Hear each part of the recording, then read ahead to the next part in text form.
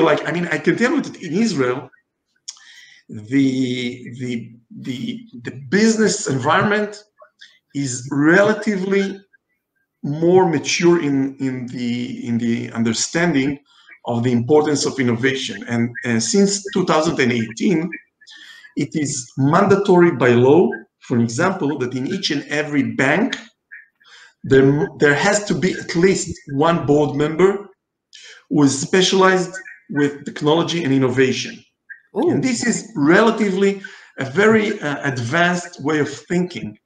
And a year later, in 2019, MIT has conducted a research, and they found that if you have 3 board members like this, who have a different background from what we used to, the bottom line, the performance, the business performance of those companies is by far better than its competitors. So this is really a minor change that can create a huge impact. But in order to make it, you have to have the controlling shareholder, the owner of the big companies, really understand that if they would not do it, they will lose their business. In Accor, the hotel chain, they've created a shadow board of young people below the age of 35, because they realize that the current board is not really connected enough to the trends. So below the age of 35. So I think that the key lesson is create diversity in the board. Thanks God, they already understand that you have to have women in boards. Yeah. Thank God. But it's not enough. They have to bring also to create a diversity in the background, in the knowledge, in the professional board member. So this is super important. And once you have this, it helps a lot to make the change, and fast.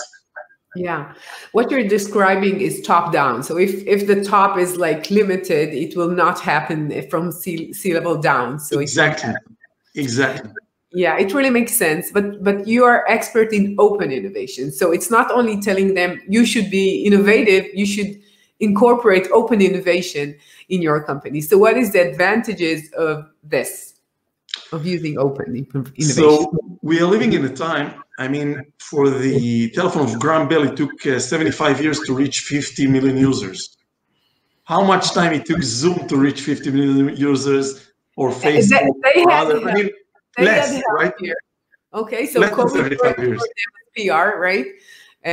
But what we can take games like any game, any app, any good one. Yeah.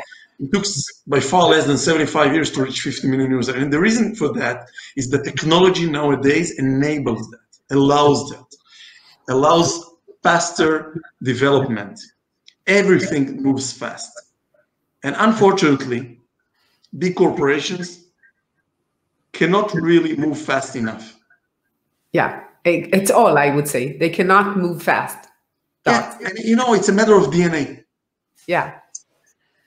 And if a corporate would develop something new internally, relying on their R&D resources, the R&D department, it would take a lot of time,